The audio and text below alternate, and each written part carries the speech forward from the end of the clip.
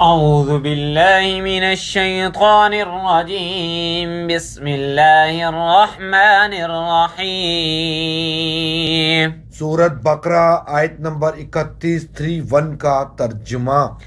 وَعَلَّمَ آدَمَ الْأَسْمَاءَ كُلَّهَا ثُمَّ عَرَضَهُمْ عَلَى الْمَلَائِكَةِ فَقَالَ أَنبِئُونِي بِأَسْمَاءِ هَؤُلَاءِ إِن كُنتُمْ صَادِقِينَ۔ بے شک آیت نمبر 31۔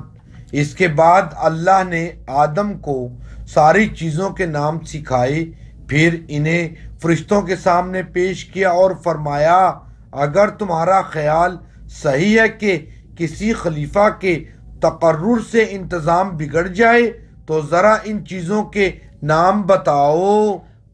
وَعَلَّمَ آدَمَ الْأَسْمَاءَ كُلَّهَا،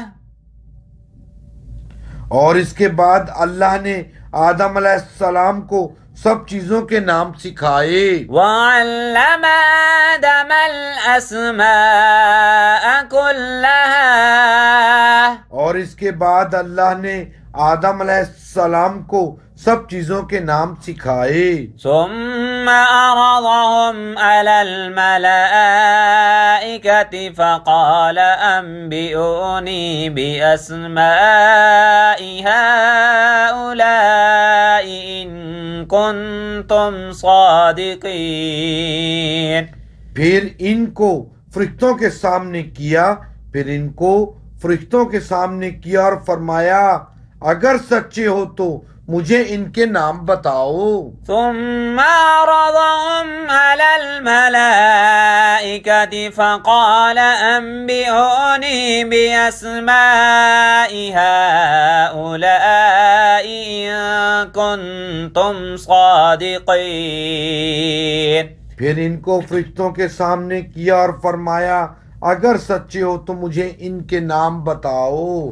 بے شک وَعَلَّمَ آدَمَ الْأَسْمَاءَ كُلَّهَا ثُمَّ عَرَضَهُمْ عَلَى الْمَلَائِكَةِ فَقَالَ أَنبِئُونِي بِأَسْمَاءِ هَؤُلَاءِ إِن كُنتُمْ صَادِقِينَ۔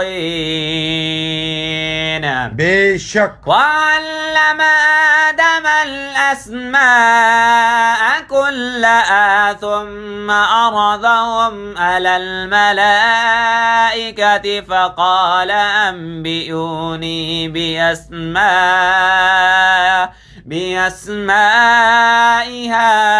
هَؤُلَاءِ إِن كُنتُمْ صَادِقِينَ۔ بے شک جزاک اللہ۔ اللهم صل على محمد النبي الأمي وعلى آله وسلم تسليما